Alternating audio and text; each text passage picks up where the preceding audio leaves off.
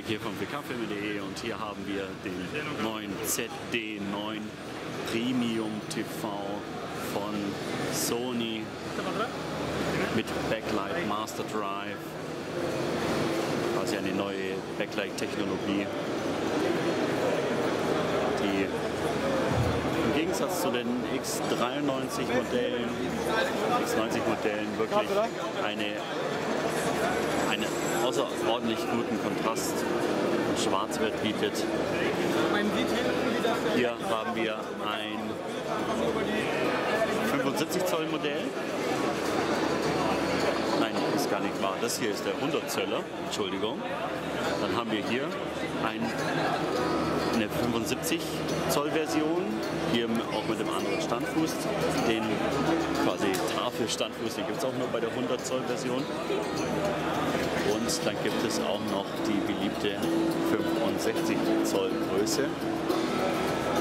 Und hier hat sich Sony vor allem in puncto Bildhelligkeit dann auch verbessert.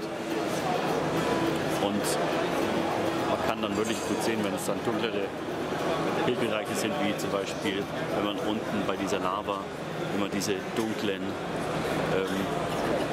Schatten wirft.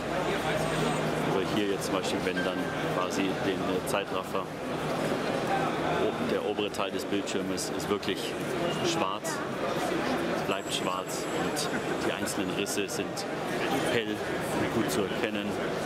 Details waschen nicht aus.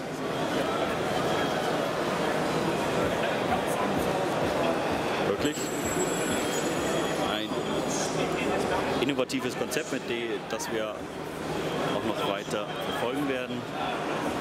Die Weiterentwicklung des Slim Backlight Drive, wo quasi schon in den ersten 2016er Modellen zum Einsatz kam.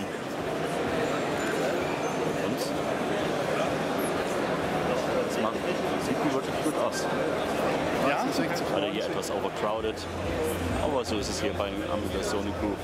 Auf der Seite hier hinten können wir noch quasi sehen, wie dieses Master Backlight Drive arbeitet.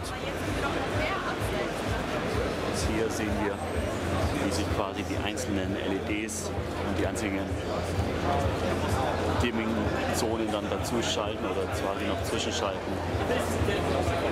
Und die linke Seite hier ist quasi das Bild im Ganzen. Und deswegen können auch diese guten Kontrast- und Helligkeitswerte erreicht werden.